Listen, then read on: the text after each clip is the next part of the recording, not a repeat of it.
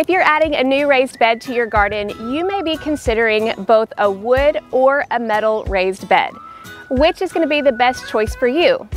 Out of my 19 raised beds, I have both, and today I'm going to be talking to you about the differences between the two so that you can make a better informed decision for your garden. Some of these differences may seem obvious, but some may surprise you, and one of them was something I noticed just this year regarding a particularly annoying insect. Before we talk about the distinctions between the two, I wanted to make sure you know that when it comes to the comparisons that I'm doing today, I use treated lumber in my raised beds. This video right here will explain to you why I do that, but a lot of the comparisons are going to be similar even if you don't choose to use treated lumber in your raised beds.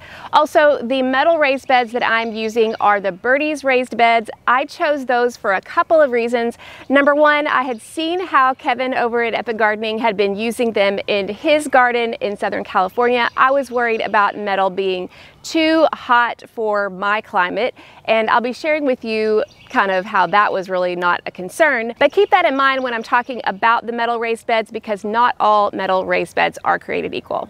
All right, let's get to the differences between wood and metal raised beds. The first big difference between the two is the ability to customize the size of your bed if you use a wooden bed. As you can see here, we created a U-shaped bed that I designed myself and my husband built for me. You can do whatever shape and size you want, you can do whatever height you want, and you can really do whatever fits your garden space. So this makes the options on size almost endless. But the metal Birdies raised beds are actually more customizable than you might think. This one here is an 8-in-1 raised bed, and the 8-in-1 means that it can be configured 8 different ways. You can see here this one is long to fit my space, but the ones in my garden are also the 8-in-1, but I chose for them to be a little bit different of a configuration. You can also choose different heights. This one is 15-inch, but you could also get a tall version if you don't want to have to bend that low and you want a taller raised bed. So even though building your own wooden raised beds offers you the opportunity to customize and build whatever size you want, the Birdies raised beds are actually quite customizable themselves. Next, let's talk about assembly, because this is a big difference between a wood raised bed and a metal raised bed. When you're building your own wooden raised bed, you're going to have to be able to haul the lumber back home, wherever you buy it from.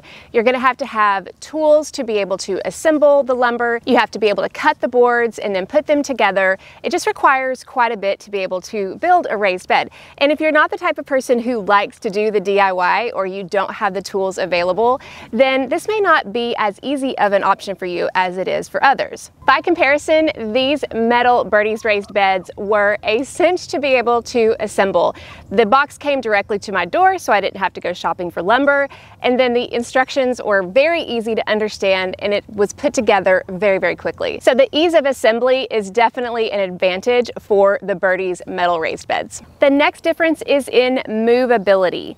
Often we don't assemble our raised beds in place where they're going to go into our gardens, and so we have to transport those beds into the place that they are going to finally be. Wood raised beds, depending on their size, can be quite heavy to lift.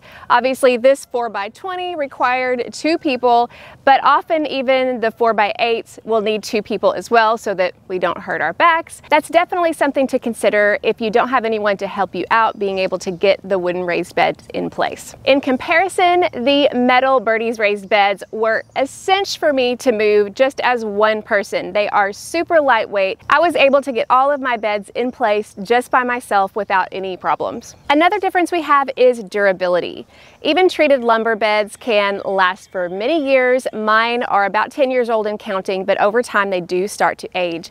And depending on what kind of lumber you get, sometimes the treated lumber does come out a little bit warped and you don't realize it until you get it into your bed. So you've got some of those things that have to do with the durability and quality in general that you're not going to have to worry about with a metal raised bed like a Birdies raised bed. Another thing about the Birdies raised bed is that a lot of people are justifiably concerned about growing in metal raised beds if they live in a hot part of the country. If your climate is hot, you worry about the metal raised beds getting too hot, whether that be hot to the touch or too hot for your crops. And I will have to say, last year when we got into 100-degree temperatures temperatures for 6 weeks or so. I never had a problem with it being too hot to the touch.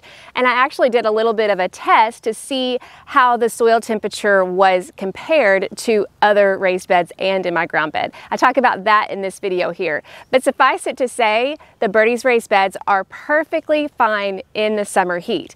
Now, is that the case with other metal raised beds? I don't know because I've never tried them, but I have heard people tell me that if they grow in those galvanized steel beds, like the horse troughs you get at Tractor Supply, that those can heat up quite a bit and could potentially burn out your crops in the heat of the summer. Again, I don't have experience with that. If you do, let us know in the comments below, but I can tell you that heat is not a problem with the Birdies raised beds. The next difference is one thing that I've noticed just this year, and I don't know if it's just an anomaly or if this is something that I should look out for in the future. But I've noticed that when it comes to fire ants, I seem to see more fire ants in my wooden raised beds than I do in my metal raised beds. Now, don't get me wrong, the metal raised beds will still have them on occasion, but I've noticed in my wooden raised beds that the fire ants tend to congregate in the junctures between the wood. Maybe if the wood is pulling apart a little bit or if there's a little crevice, they like to get in there. And so I tend to see those more in wooden raised beds than the metal raised beds.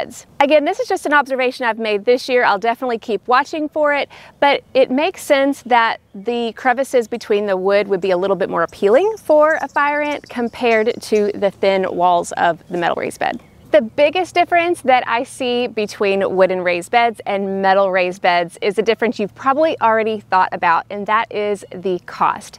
Now that the prices of lumber have started to calm down a little bit since the pandemic, treated lumber in particular is quite a bit more affordable. In fact, this 4x20 raised bed that we built this year, I checked the receipt, and the wood for that was only about $60, maybe a little bit less. I think we had some of the 4x4 posts left over from another project, but most of this wood and the screws that we had to buy was less than $60. So definitely, if you're on a budget and you're willing to do the work, building your own wooden raised bed is going to be the most economical in the short term. I say in the short term because even with treated lumber, over time you do get the lumber that starts to buckle and pull apart, as you can see with this one.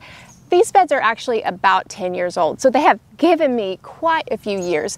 But from what I've seen, the Birdies raised beds can last even longer. And of course, we're talking about treated lumber, but if you're choosing to purchase something like cedar or other rot-resistant lumber, then the price is not going to be near that inexpensive. So yes, the difference in cost is going to be the biggest difference between wood and a high-quality metal raised bed like Birdies. But if you're watching this video in real time, Epic Gardening is having a Birdies raised bed sale. It's a buy 3, get 1 free Birdies raised bed sale, and you can use my promo code Journey with Jill to get an additional 5% off of your order. That promo code during this period applies not only to the Birdies raised bed, but everything else on Epic Gardening's site. All of this only good through May 29th. If you're on a budget and you want to consider a high quality metal raised bed like Birdies, you may not want to get 3 all at one time. You can still use that code for 5% off.